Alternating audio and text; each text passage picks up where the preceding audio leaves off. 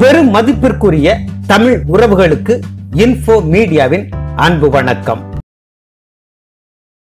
நான் நாத்திகனாக இருந்தது 2-3 ஆண்டுகளே. அதுவும் நாத்திகத்திற்கு ஒரு போலித்தனமான மரியாதை கிடைக்க தொடங்கிய இடை காலத்திலேயே நான் எப்படி ஆத்திகன் ஆனேன் என்பதை மேற்கொண்டு எழுதுகிறேன். கடவுளையும் புராணங்களையும் கேலி செய்வதற்காக கந்த புராணம், பெரிய புராணம், கம்பராமாயணம், திருவாசகம், திருப்பாவை, திருவம்பாவை, 4000 திவ்ய பிரபந்தம், வில்லி பாரதம் அனைத்தையும் படிக்க தொடங்கினேன்.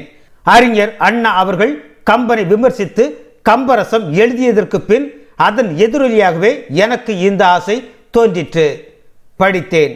பல பாடங்களை மனனம் செய்தேன். விளைவு, கம்பனை படிக்க படிக்க நான் கம்பனுக்கு அடிமையானேன். புராணங்களில் உள்ள தத்துவங்களை படிக்க படிக்க நான் கடவுளுக்கு அடிமையானேன். இதிகாசங்களை படிக்க படிக்க நான் என் வாழ்க்கையின் மகத்துவத்தை உணர்ந்தேன்.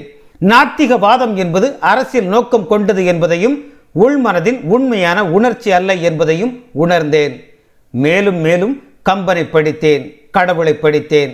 புரட்சி என்ற பெயரில் குருட்டுத்தனமான நாத்திக மனப்போக்கு தொடர்ந்திருந்தால் எனது எழுத்துக்கள் சுருங்கி, கருத்துக்கள் சுருங்கி, என் பெயரும் சுருங்கி இருக்கும். ரஷ்ய மக்களுக்கு நாத்திகவாதம் பொருத்தமாக இருக்கலாம். ஆனால் அவர்களது மூதாதையர்கள் ஆக்கி வைத்த மதங்களில் இந்து மதத்தில் உள்ளது போல் இவ்வளவு ஆழ்ந்த தத்துவங்கள் இல்லை, அருமையான கவிதைகள் இல்லை.